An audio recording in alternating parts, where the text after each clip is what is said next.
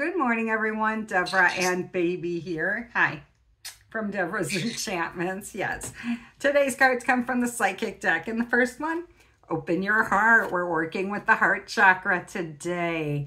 Notice the people who are around you, all right? There's someone interested in you. They may have gone by unnoticed by you in that manner.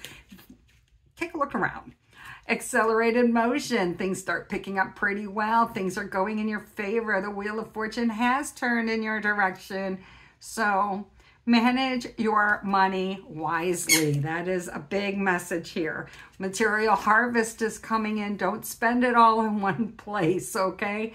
I know you have plans and there are things that you have been wanting to do. So your guides are asking you to pull back and let's think about this one, okay?